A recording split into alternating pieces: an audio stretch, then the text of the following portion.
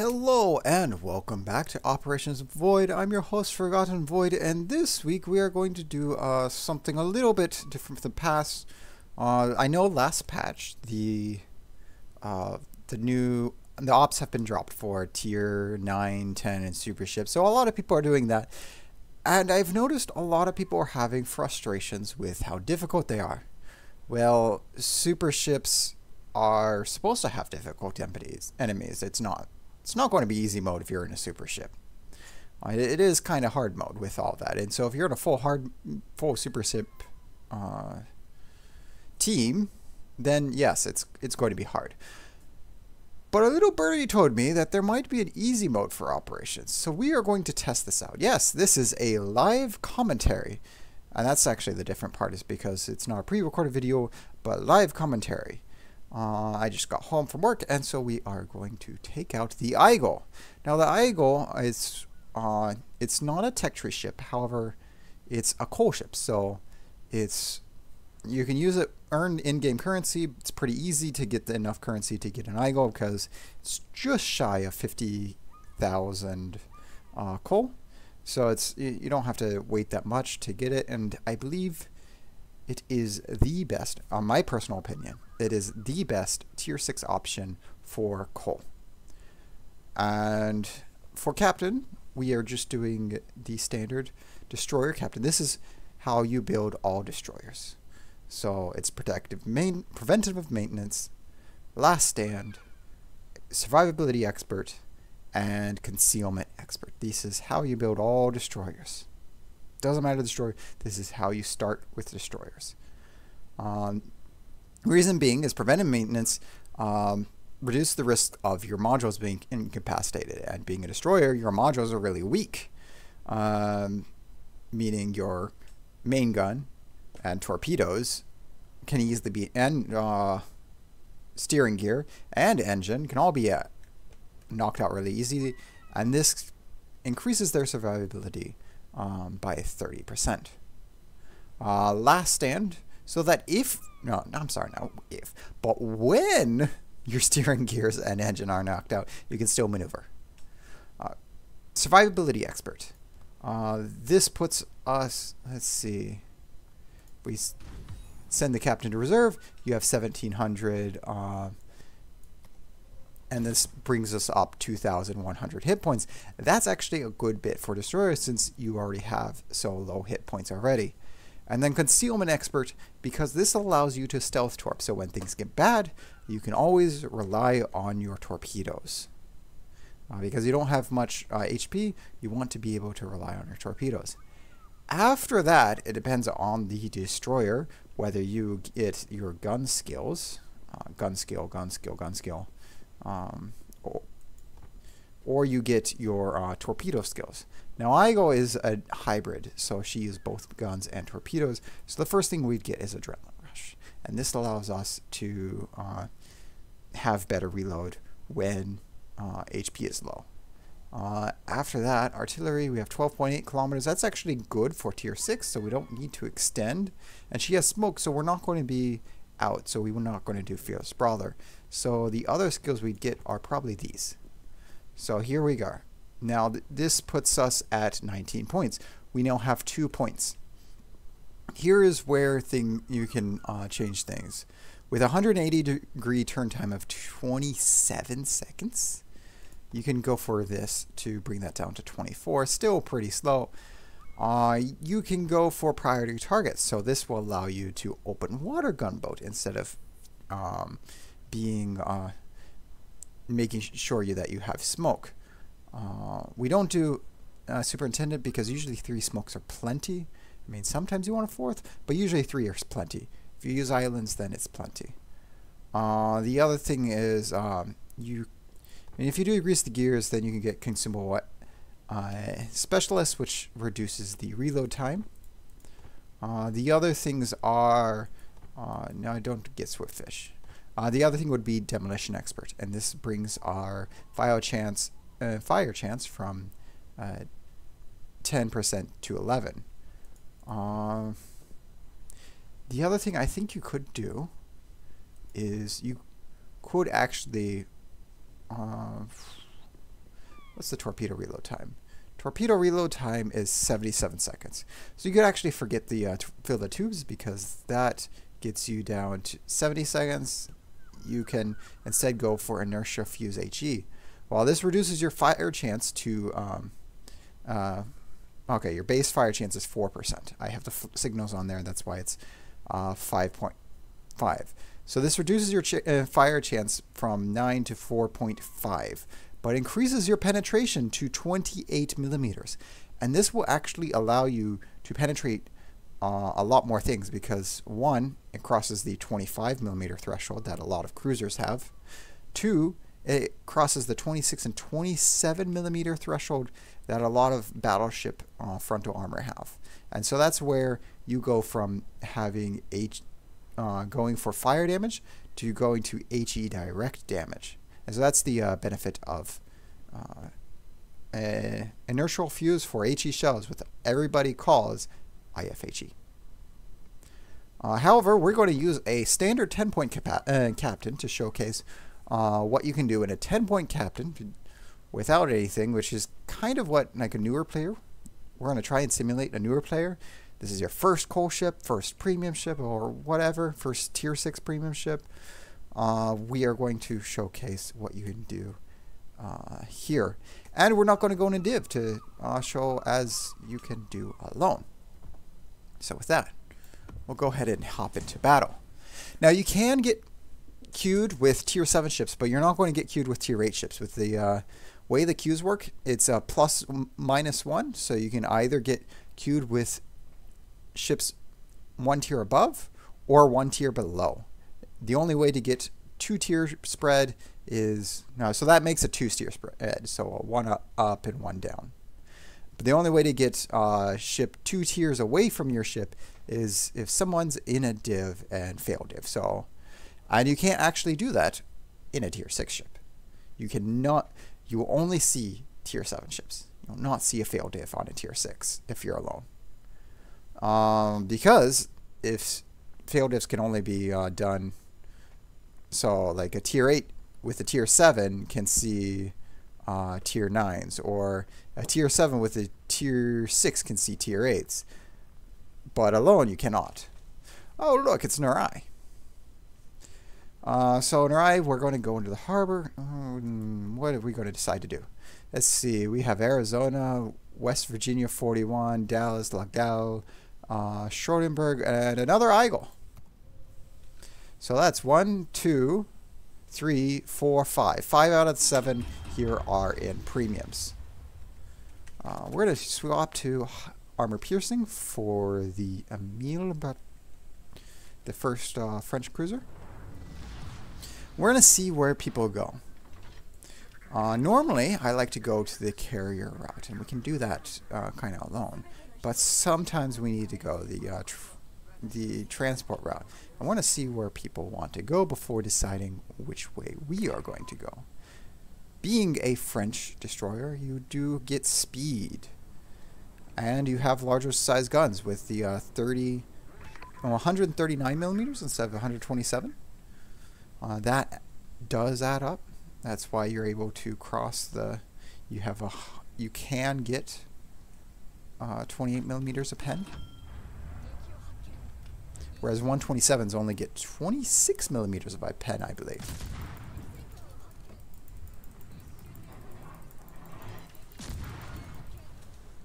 Ooh, no more meal. And I see they're shooting at us. We're on fire. New York's still turning their guns. We're not worried too much about New York because they're still loading their guns.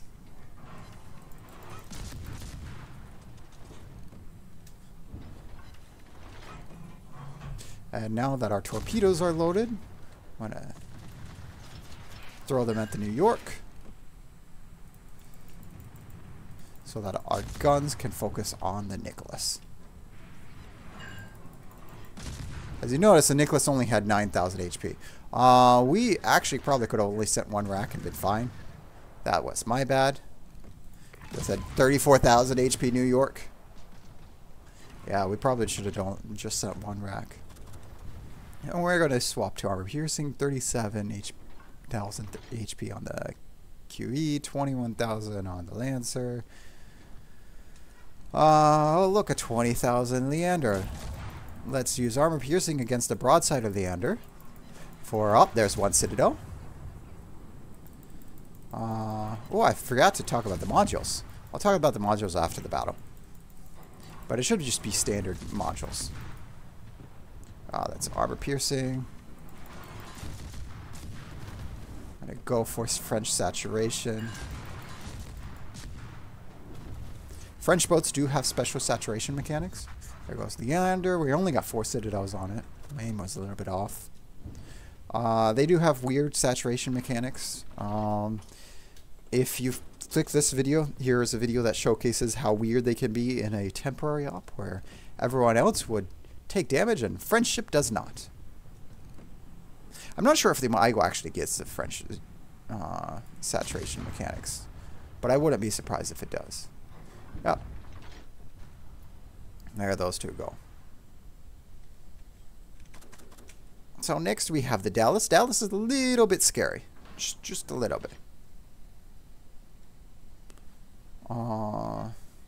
And La Gale. What we're going to do is we're actually not going to torp the Dallas.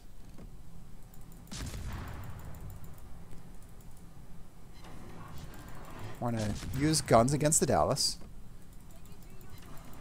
as we kind of use the island to hide away. The Dallas does have slower turrets. And there's our engine knocked out. See? We get it knocked out. But we're fine. There we go. We got a Citadel on the Dallas as we're using the island to block shots. So we're able to get a little bit of damage on the Dallas. I believe I should have engine repair, so I'm not going to repair the engine because... there we go. Maximum speed minus 13% instead of minus 0. Missouri. We are going to have to turn in a little bit for Missouri because we have 8-kilometer torps and we want to make sure that the torps hit. We are within 9.5, so Missouri now radars. We're going to say hello to Cleveland there. Send one salvo at Cleveland to make sure Cleveland moves.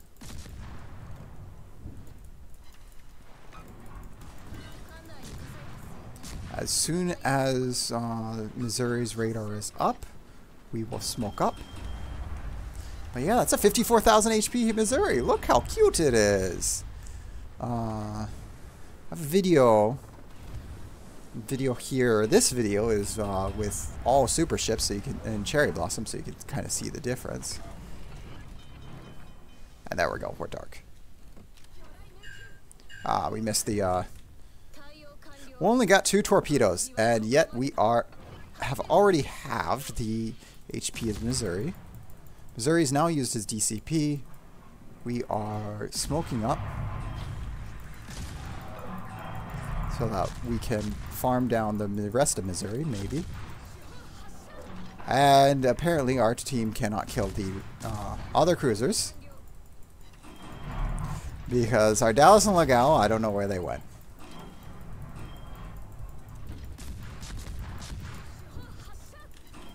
Our Aigle is dead.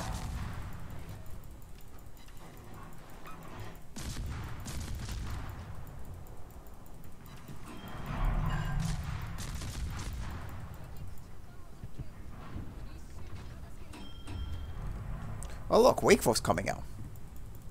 Look like we'll need to kill the Wakeful so that it doesn't come out and torp our transports.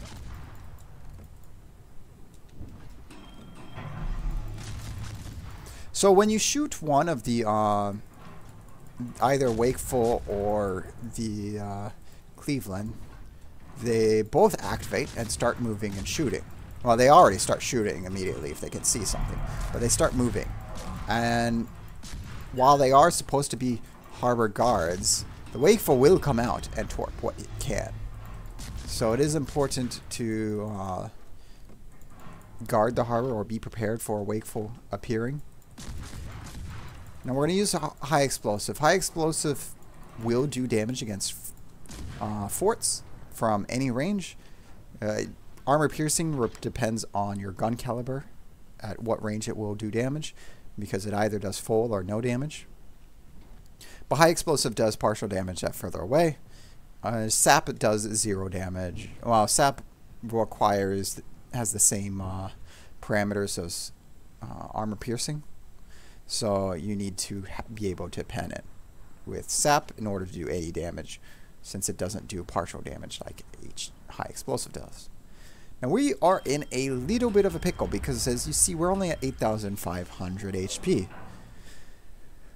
And there's going to be a Farragut, there's going to be an Omaha, and a Lexington. So hopefully we can, if we are lucky, we might be able to get the Farragut with a torpedo. Hopefully the Aigle actually backs us up.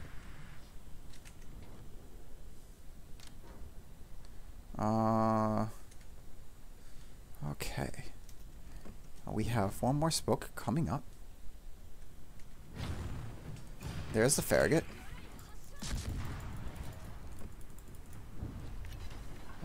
We're gonna spoke up right here. So the Farragut is detected by the Aigle. Looks like we might have gotten a torpedo hit anyways. There we go.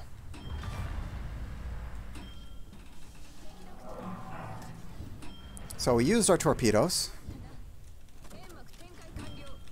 Now I want to swap to armor piercing, because there's an Omaha here.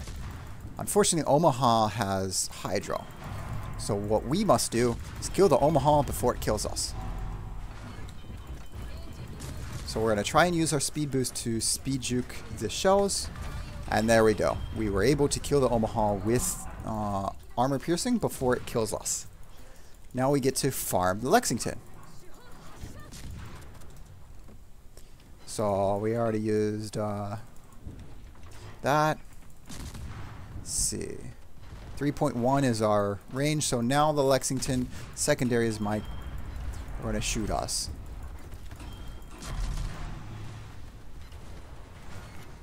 So use torps, and hopefully we can get out of detection before the Lexington kills us. So I'm going to turn off AA just in case. 2, 1, and well, it's dead. So we don't actually have the HP to go into the harbor now. And this is where, see, if we didn't have, what's it? If we didn't have Survivability Expert, we'd already be dead. But because we have Survivability Expert, we were able to take that extra little damage, and we're still alive. We're able to go to the healing circle, hopefully, maybe. Looks like our Carl Schroederberg failed the transport task. So we are going to ignore that since that's already a failed task. We're going to focus on the main task, which is defend the lead transport. We're going to do that by going to the lead transport and repairing first. And providing backup gunnery. So since the bots like to target the ship that's spotted closest to them first, and that they can actually shoot at, we should be able to open fire without being worried about being fired upon. We still have higher armor piercing. Switch that back to high explosive.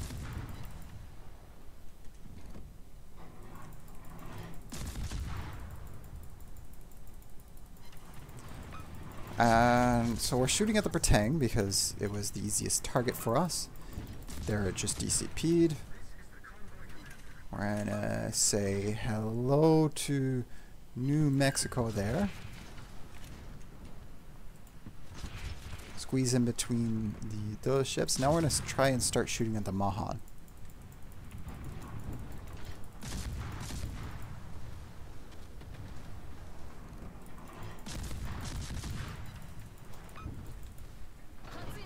So we're going to start by laying a smoke here on the lead transport. So this was guaranteed defense of the lead transport.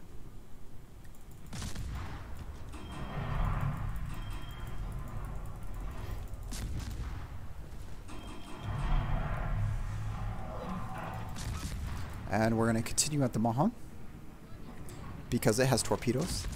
The next I would choose would be Omaha, but the battleships can actually pen that through the front. We're able to get 2 torpedo on the New Mexico. Or was one on the Omaha? There we go.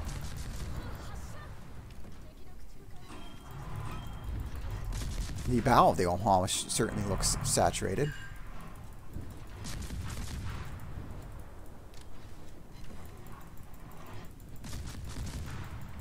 As soon as we're mostly healed, we're actually going to go out to get flanking shots.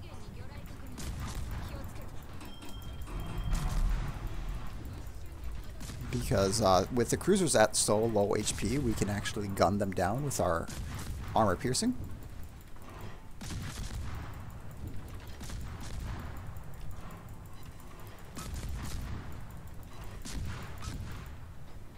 So we're going to get into position so we can gun down the Indianapolis.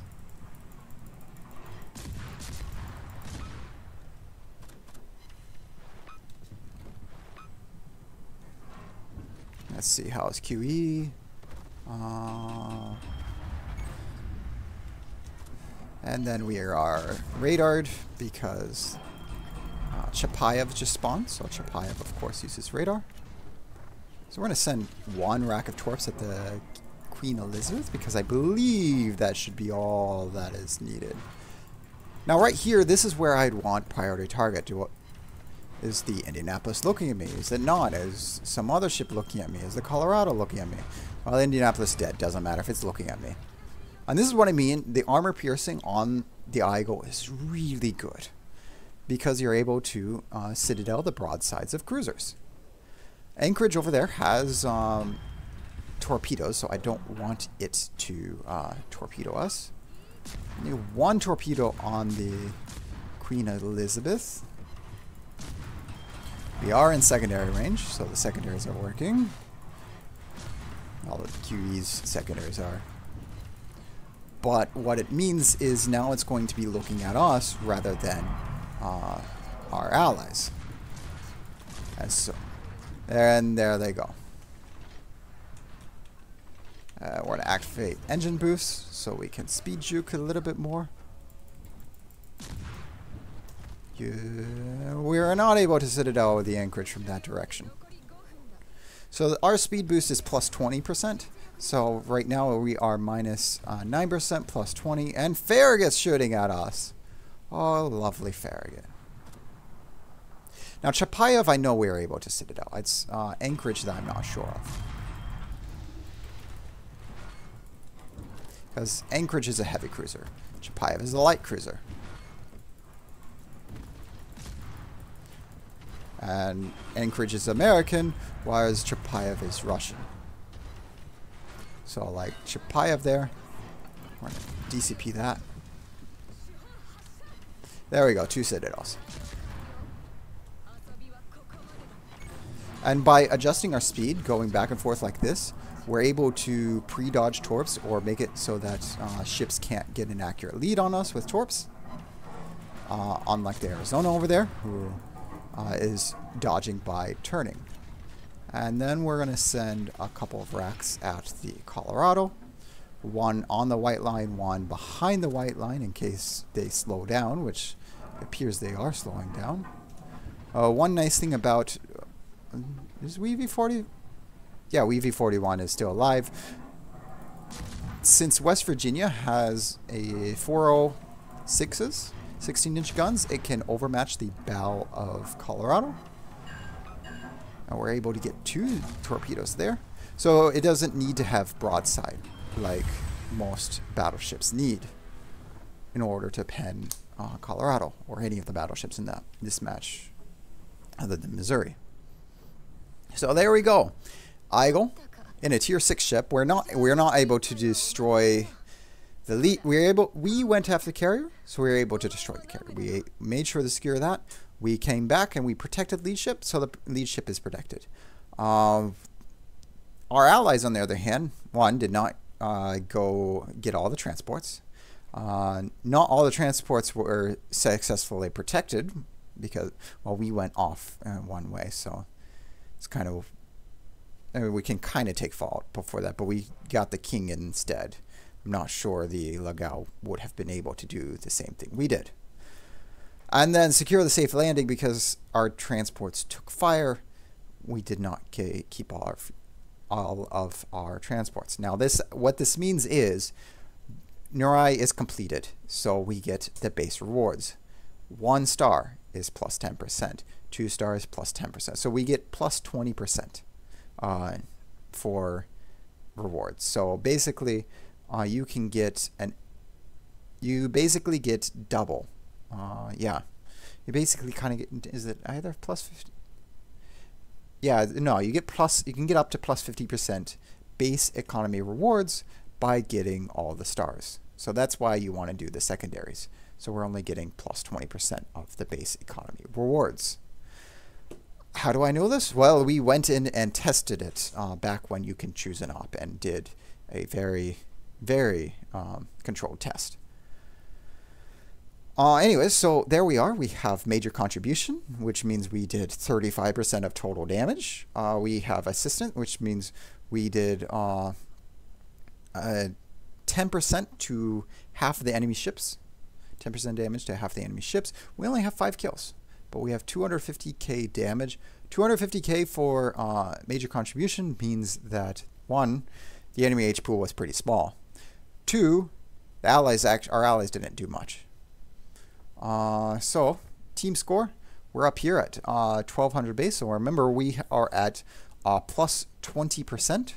So base XP would have been about 1,000. Arizona's base XP would have been a little bit less. So if we got a 5-star, we would have actually been at 1,500 base XP. But actually, it might actually be up to 1,600 with those numbers. So it'd be at just over 1,600 base XP with a 5-star, but we only did a 2-star, so we are at 1,273. Pretty even split on the top for kills, but as you can see, the base XP difference means that our damage was more valuable going after cruiser, destroyer, little bit on the battleships, but more on the cruisers and destroyers. Because so 5,000 on the Mahan, when the Mahan only has 9,000, that's 50% of the HP. Lexington, we did most of the damage to. Omaha, that's a full Omaha right there, 1,880. So Indianapolis, that's mostly a full Indianapolis. So when we're doing damage, we're doing mostly full damage. Missouri, that's half of a Missouri. So we're doing damage. The percent of the ship matters more than the actual HP and total damage you do for rewards. So our shells, we had 44k with high explosive, 109k with armor piercing. This is where the ship truly shines, the armor piercing, getting those broadside citadels up close. And you don't actually have to be that close, as you saw with the Chapayev, where you're pretty far away. So the armor piercing on broadsides is where this ship shines. Torpedoes, we did 100k with torpedoes as well. The torpedoes hit hard, so they go a little bit slow, but they do hit hard. And then they have the fast reload with the 77-second reload base. And then credits received, we were using a green booster, so we got 370k credits, and that's profit. That's just total profit, because having a tier 6 server cost is very little. Like the bonus package for it covers half the service cost. So you don't really have to run the boosters to get good profit with tier 6 premiums. And so if you don't have boosters, this is where you can earn money, especially as you see the HP is low, so it's actually more of an easier mode. With that, the ship modules that I forgot to talk to you about. The ship modules. Oh, why are we running torpedo module? I found my issue. We shouldn't actually be running that. So the suggestion is main traverse speed plus 15%. What's this? Main traverse speed plus 15%. So it might actually get you so your turrets don't. So with grease the gears and the turret traverse, you might actually not outturn your turrets. So that's probably why it wants you that. However, what I don't know why I do torpedo. The torpedo incapacitation is to keep your torpedoes from being destroyed. Although from now on, we're going to do aiming systems because I like to treat Aigle more as a gunboat because the guns are so good. And this gets us the dispersion. So we have minus 7% shell dispersion, which will help us hit the targets, hit those citadels more often. And I can more or less adjust to the turrets being a little bit slow. In fact, my build, when I finally do it, will probably look like this. It'll probably this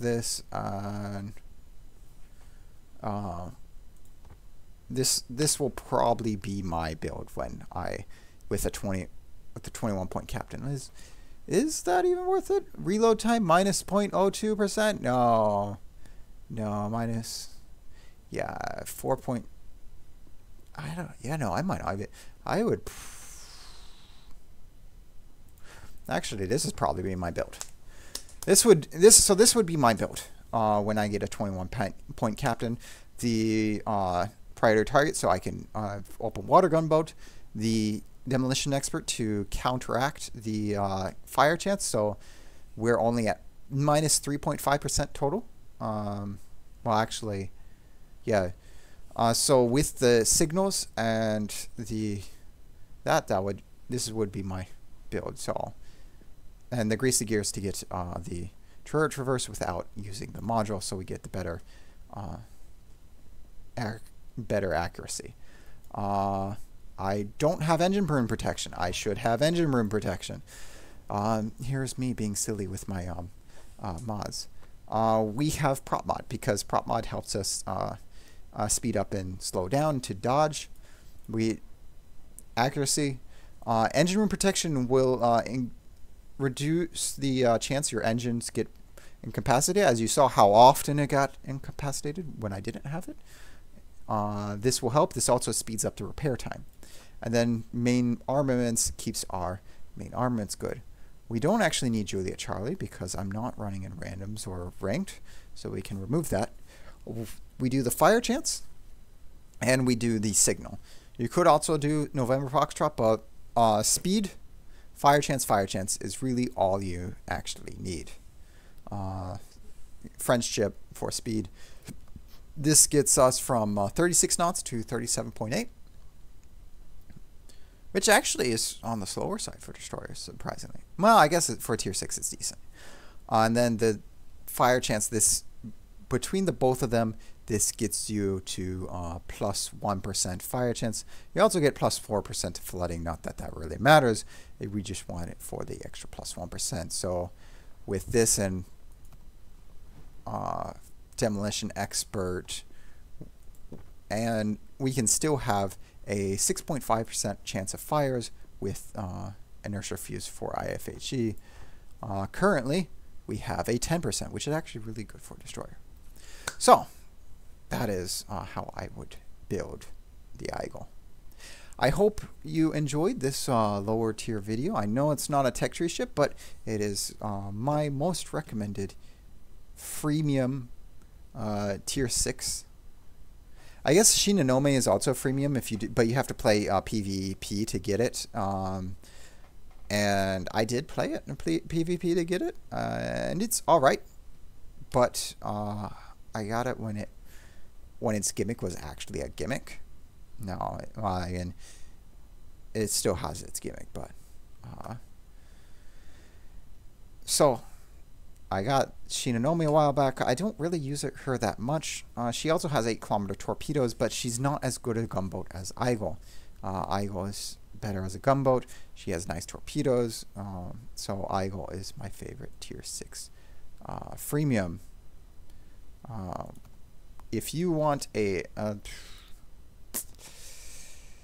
tier 6 tech tree, Gade would be my recommended tier 6 tech tree. As you can see, it's actually built correctly. The reason why is we want the 150s. They have a 7.5 second reload, so there you can actually go with the skills. No, we're not going to do that. But because of the 150 millimeter, she has more or less the same capabilities as Aigle with penetration, but she doesn't quite have the reload. She just has more damage. So what, 37,000 damage for that versus 2,600. So you're going from DPM over to penetration, and so that's why I like the Aigle.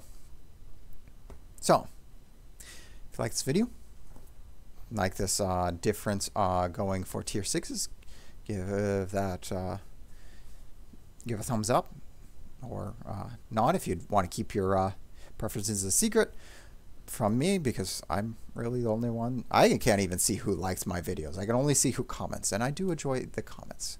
And I thank all of you who subscribe, and go ahead, share this channel, because I want to share my knowledge. I want more people to be better at ops. I don't want to complain that people are bad at ops.